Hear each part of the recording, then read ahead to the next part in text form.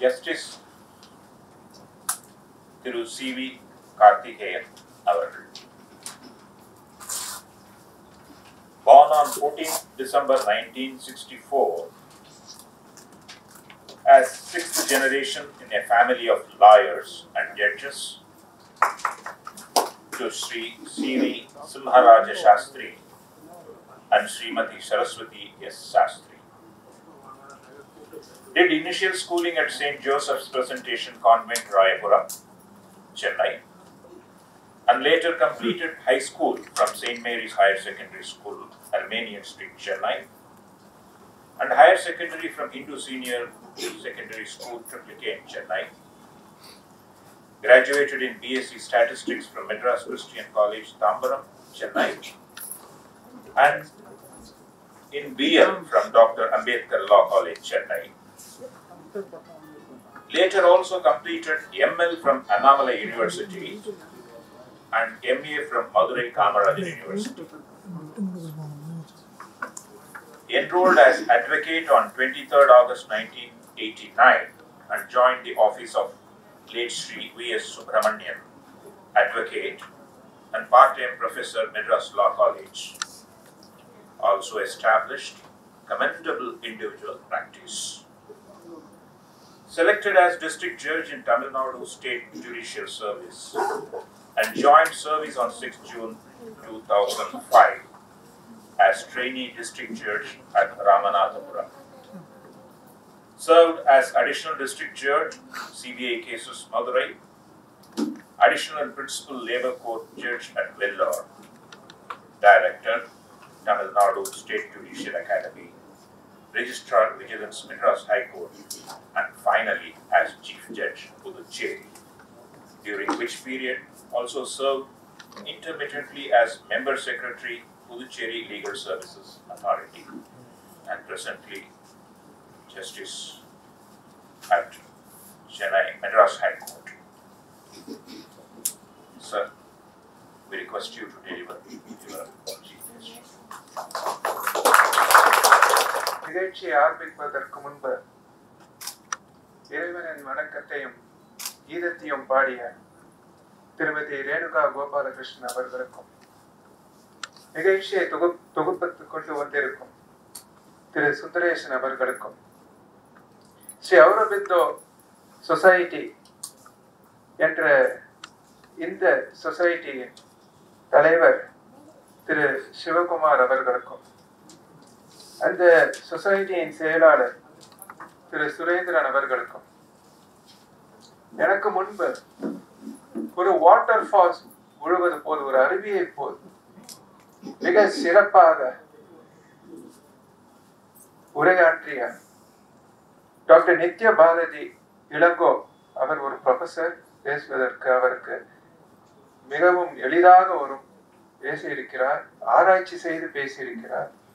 அவர்களுக்கும் ஸ்ரீமதி பாரதி பாஸ்கர் அவர்கள் பேசும் பொழுது அவருடைய நாக்கில் சக்தி இருக்கிறது என்பதை நாம் அனைவரும் தெரிந்திருக்கிறோம். அவர்களுக்கும் அவையில் இத்தனை மணி நேரம் அமைதியாக உட்கார்ந்து கொண்டிருக்கும் சான்றோர் பெருமக்கள் உங்கள் அனைவருக்கும் என்னுடைய முதற்கண் வணக்கத்தை தெரிவித்துக் கொள்கிறேன். இரவு 8:30 மணிக்கு என்ன மாதிரியான வணக்கம் தெரிவித்துக் கொள்ள வேண்டும் என்று நான் சிந்தித்துக் கொண்டிருந்தேன். வீட்டிற்கு போக வேண்டிய நேரம், வீட்டில் இருப்பவர்கள் மெசேஜ் அனுப்பும் நேரம், ஏற்கனவே 1-2 செல்போன்கள் மணி அடித்து வருவாயா வரமாட்டாயா, நிகழ்ச்சி முடிந்ததா முடியவில்லையா, சமைக்க வேண்டுமா அல்லது டன்சி இல்ல ஸ்விக்கியிலிருந்து நாம் ஆர்டர் செய்ய வேண்டுமா என்று அந்த சந்தேகம் எழுப்பும் நேரத்தில்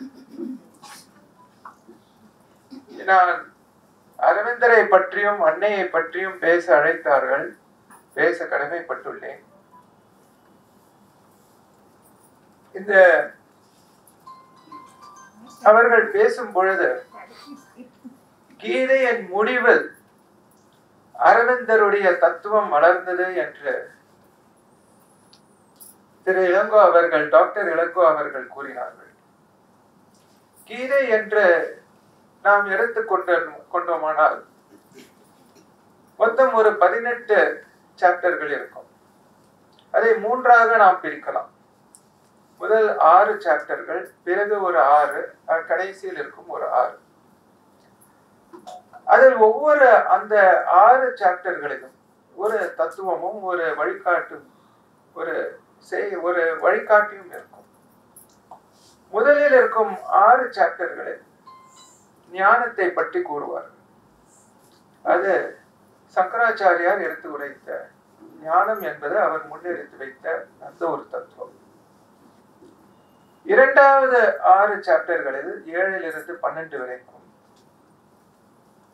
பக்தியை பற்றி எடுத்து கூறுவார்கள். பக்தியை முன்னெடுத்து வைத்தவர் திரு ராமானுஜர் அவர்கள். கடைசி 6 சாப்டர்கள் கர்மாவை பற்றி வரும், அதை எடுத்து கூறும். கர்மா என்பதை எடுத்து வழிகாட்டியவர் திரு மாதவாச்சாரியர் அவர்கள். இது மூன்றும் நம்மிடம் கண்டிப்பாக இருக்க வேண்டும். எந்த ஒரு செய்கையும் எடுத்துக்கொண்டோமானால், ஒரு சைக்கிள் ஓட்ட வேண்டும் என்றால் அந்த சைக்கிளை பற்றிய ஞானம் நமக்கு தெரிய வேண்டும். நாலேஜ் அபவுட் தட் சைக்கிள், அது எப்படிப்பட்டது, அது என்னெல்லாம் அதனுடைய பார்ட்ஸ் எப்படி இருக்கிறது, என்ன வேண்டும், அதை தெரிந்தால் மட்டும் போராது, அதை ஓட்ட வேண்டும் என்ற ஒரு பேஷன், அதுக்கான ஒரு டிவோஷன் அது உள்ளுக்குள் இருந்து வர வேண்டும். சைக்கிளை பற்றி தெரிந்து அதை ஓட்ட வேண்டும் என்ற அந்த ஒரு பேஷன் இருந்தால் மட்டும் போராது, அதை ஓட்டி காண்பிக்க வேண்டும். அதுதான் கர்மா. இதை மூன்றையும் தாண்டி கர்ம யோகம் என்று அரவிந்தர் அவர்கள் எடுத்து காண்பித்தார்கள். அவர் அதை எப்படி அந்த ஒரு சித்தாந்தத்திற்கு சென்றார் என்று எண்ணும் பொழுது அவருடைய வாழ்க்கையை பற்றி நாம் கொஞ்சம் சிந்தித்து பார்க்க வேண்டும். இங்கிலாந்தில் படித்தார், கேம்பிரிட்ஜ் யூனிவர்சிட்டியில் படித்தார், மிக புலமையாக படித்தார், பல பாஷைகள் தெரிந்து கொண்டார். இந்திய பாஷைகள் மட்டுமல்ல, யூரோப்பியன் லாங்குவேஜஸ் கூட. அதற்கு பிறகு மகாராஜாவிடம் பணியில் சேர்ந்து பரோடாவில் இருந்தார். பிறகு கல்லூரிக்கு மறுபடியும் வங்காளத்திற்கு சென்று அங்கே இருக்கும் நேஷனல் காலேஜில் பிரின்சிபலாக இருந்தார். இப்படிப்பட்ட தன்னுடைய ஒவ்வொரு காலகட்டத்திலும் ஒரு எக்ஸ்பீரியன்ஸ், ஒரு அனுபவம், அவருக்கு வித்தியாசமான அனுபவங்கள் வந்து கொண்டிருந்தன. அது இவர்கள் சொன்னார்கள், ஆகஸ்ட் 15 ஒரு முக்கியமான நாள், அவர் பிறந்த நாள், நாம் சுதந்திரம் அடைந்த நாள் என்று. ஆனால் ஒவ்வொரு காலகட்டத்திலும் அவருடைய பணி, அவருடைய வாழ்க்கை நடைபெறும் பொழுது அந்தந்த ஆண்டுக்கு ஒரு சிறப்பு இருக்கிறது. 1893ஆம் ஆண்டு அவர் இங்கிலாந்திற்கு சென்றார், 9 வயது சிறுவனாக தன்னுடைய சகோதரர்களுடன்.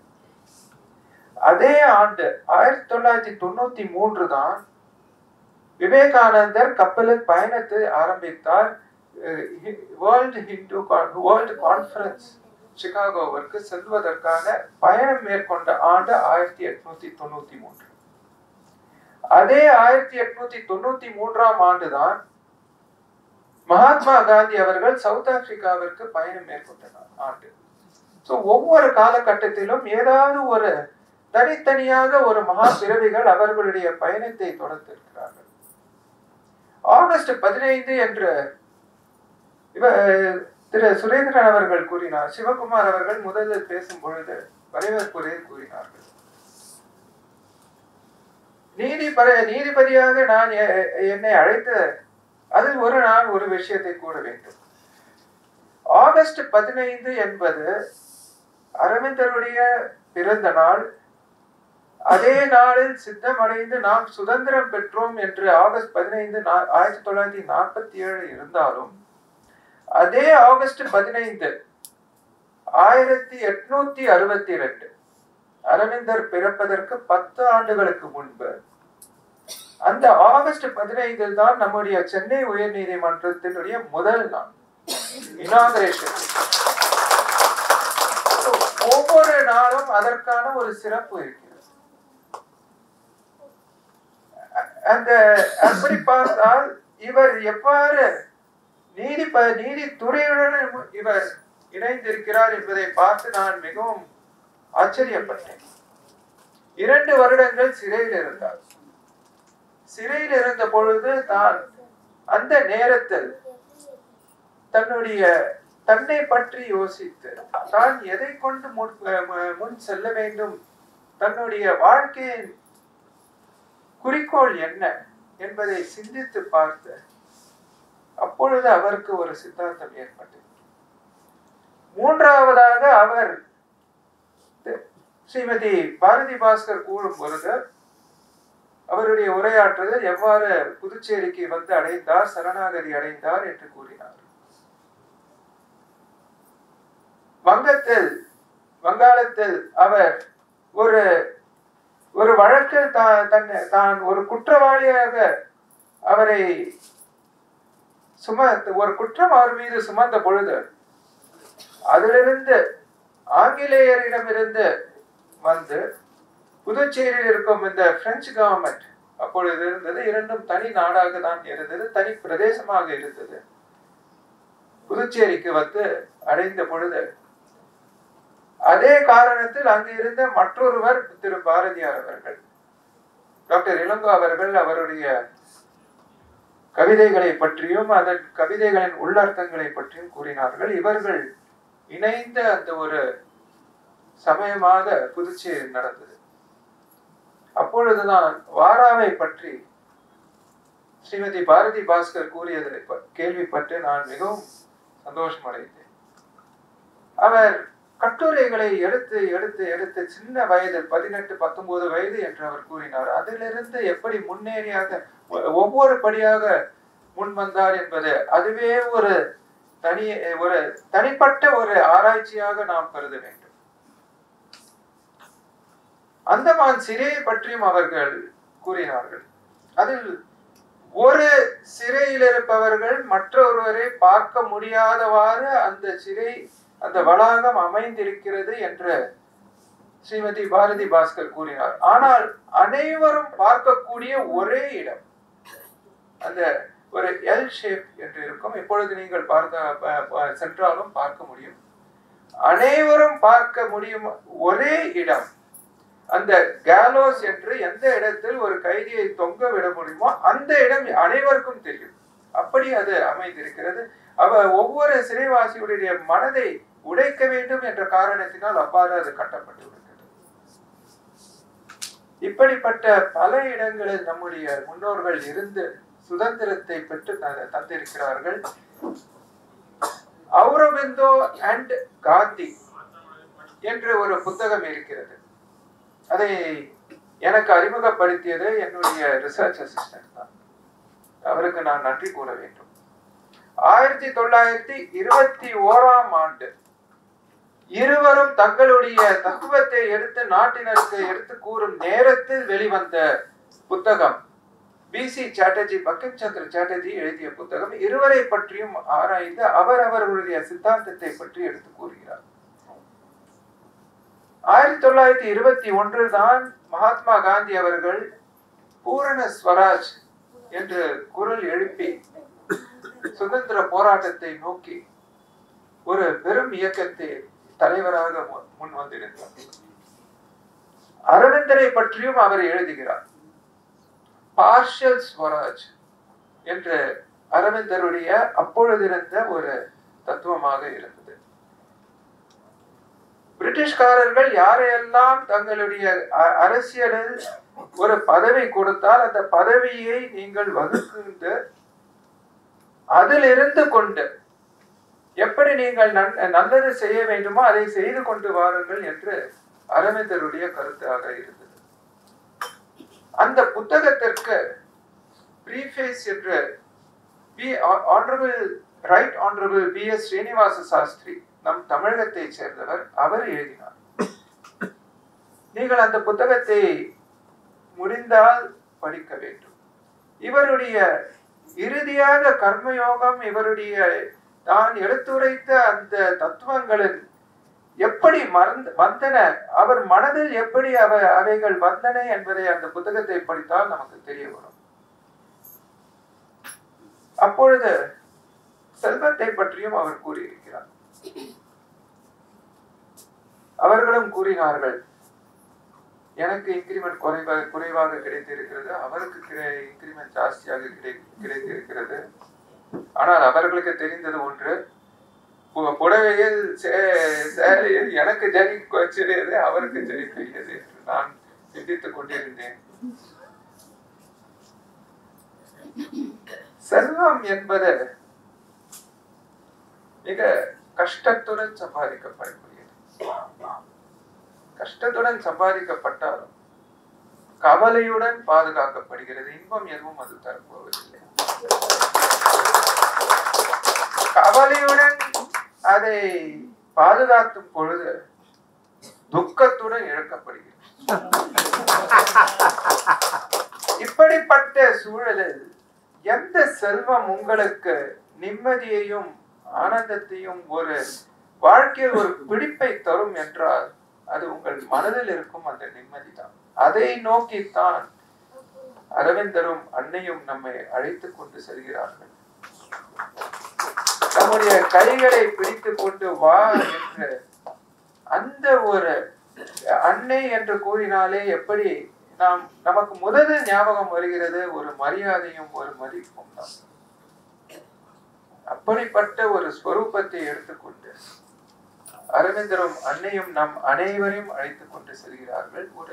ஒரு எந்த மாதிரியான ஒரு உலகத்திலும் உங்களுடைய பிரச்சனை இருந்தாலும் அந்த ஒரு சக்தி என்ற ஒரு நோக்கத்துடன் செல்லுங்கள் என்றும், நீதிமன்றத்தில் சாட்சி கூறும் பொழுது சத்தியத்தை நான் சொல்லுவேன், சத்தியத்தை தவிர வேறு எதுவும் நான் கூறுவதில்லை என்று வாய்மொழியாக சொல்லிவிட்டு அவருக்கு என்னென்ன தோன்றுகிறதோ அதையெல்லாம் சொல்வதுதான் சாட்சியம். ஆனால் அது ஏன் இருக்கிறது என்று யோசித்து பார்த்தோமானால், இப்பொழுது அவர்கள் அனைவரும் என்னை நீதிபதி என்று அறிமுகப்படுத்தினார்கள். அவையில் இருப்பவர்கள் யாராவது வந்து எப்படி நீ என்ன ஆதாரம் என்று கேட்டார். எனக்கு என்ன இருக்கிறது, என்ன சொல்ல முடியும்? அவர்கள் சொல்வதை நான் நம்பவில்லை. என்ன ஆதாரம் என்று கேட்டால் நான் என்னுடைய ஐடென்டிட்டி கார்டு எடுத்து காண்பிக்க வேண்டும். அதில் உன்னுடைய கையெழுத்து இல்லை, பதிவாளருடைய கையெழுத்து தானே இருக்கிறது. அவரை நான் கேட்டால்தான் இது உண்மையானதா இல்லையா என்று நான் நம்புவேன் என்று மேலும் வாதிட்டார். அதற்குத்தான் நாம் அதை ஸ்டேட்மெண்ட், நீதிபதி என்பது ஒரு ஸ்டேட்மெண்ட். அது உண்மை என்பதை தெரிவதற்கு ஒரு ஃபேக்ட், ஒரு பொருள் தேவை. இதை இரண்டையும் இணைப்பதுதான் அரவிந்தருடைய அன்னையுடைய தத்துவமாகும். இரண்டையும் இணைப்பதுதான் சத்தியம் என்பது சா பிளஸ் அஸ்தி என்று சமஸ்கிருதத்தில் உள்ளது. That which exists. வார்த்தை அல்ல, இந்த ஐடென்டிட்டி கார்டு எக்ஸிஸ்ட், அதுதான் சத்தியம். அப்பொழுதுதான் சொன்ன வார்த்தை, சொன்ன அந்த வாக்கியம், நீதிபதி என்ற வாக்கியம் நிஜமாகிறது. அந்த ஐடென்டிட்டி கார்டை பார்த்து என்னை பார்த்தல்ல. இந்த ஒரு தத்துவத்தை தான் அவர்கள் எடுத்து வந்தார்கள். Life is to be lived. அது காந்திஜியுடைய அவருடைய தத்துவம் ரினன்சியேஷன். இவர் இல்லை, இது எல்லாம் மாய இல்லை, இதெல்லாம் நிஜம், உண்மை. நீ வாழ்ந்து காட்ட வேண்டும், ஜெயித்து காட்ட வேண்டும். அதற்கு நீ உன்னை உணர வேண்டும்.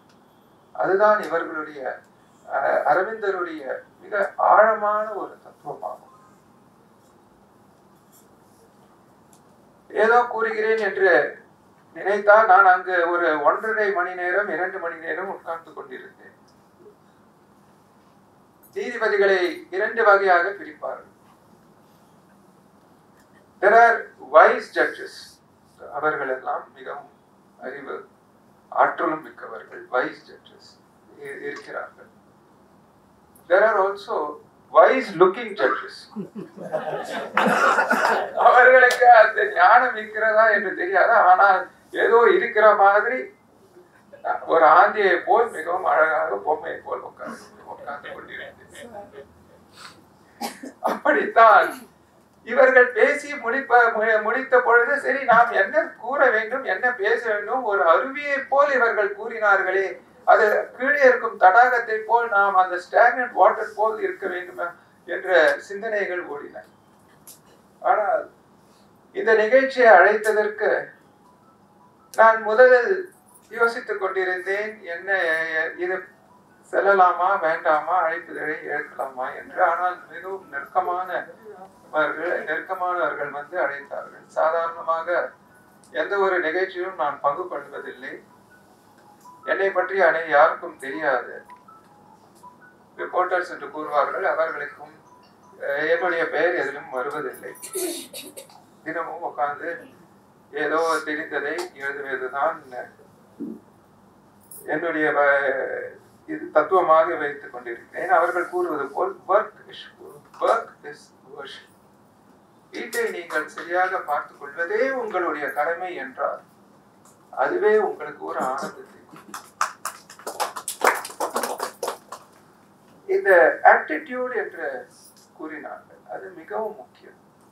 எதை எடுத்துக்கொண்டாலும் இதை நான் செய்வேன், நல்லெண்ணத்துடன் நான் இதை செய்வேன், நல்லது நடக்க வேண்டும் என்பதை உள்ளத்தில் வைத்துக் கொண்டு நான் இதை செய்வேன். இதையெல்லாம் இருக்க வேண்டும். இந்த இப்படிப்பட்ட ஒரு நிகழ்ச்சி இதற்கு மேல் நான் உரையாற்ற ஆரம்பித்து தொடங்கி சென்றேனானால் எனக்கு தெரியாது. என்னுடைய வீட்டில் யோசித்துதான் கதவை திறப்பார்கள். பற்றி நான் என்னால் கூற முடியாது.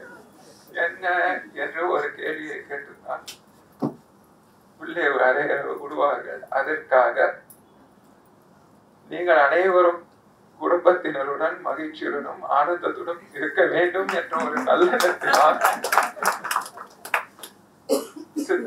சித்தாந்தம் என்று வெறும் அலைவது போராது.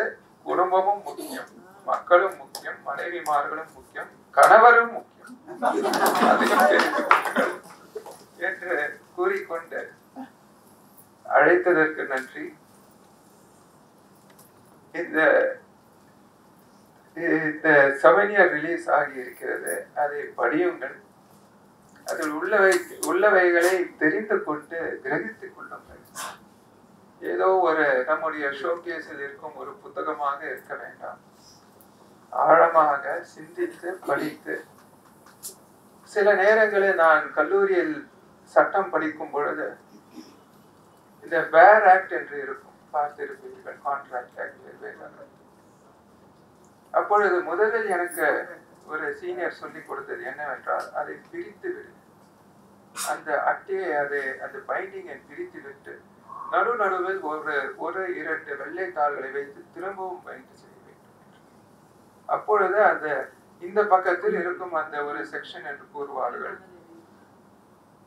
நீதிமன்றம் சட்டம் என்றாலே அது ஒரு தனியாக இருக்கும். அதற்கு என்ன பழைய வழக்கு ஏதாவது இருந்தால் அதை அந்த வெள்ளை தாளில் எழுதி போட்டுக்கொண்டேன். அப்படி இதை கிழித்து போட வேண்டும் என்று நான் கூறவில்லை. ஆனால் தனியாக ஒரு வெள்ளை புத்தகத்தையும் வைத்துக் கொண்டு, வெள்ளைத்தாள் புத்தகத்தையும் வைத்துக் கொண்டு இதில் உள்ள ஒவ்வொரு வாக்கியத்திற்கு உள்ள அர்த்தத்தையும் கிரகித்துக் கொள்ளுங்கள். அப்பொழுதுதான் இப்படி கஷ்டப்பட்டு தயார் செய்த ஒரு சொவினியருடைய அதை தயார் செய்தவர்களுக்கு நாம் செய்யும் மரியாதையாகும். படியுங்கள், படித்து நல்லதை தெரிந்து கொள்ளுங்கள், நன்றாக இருங்கள். ஜெய் ஹிந்த்.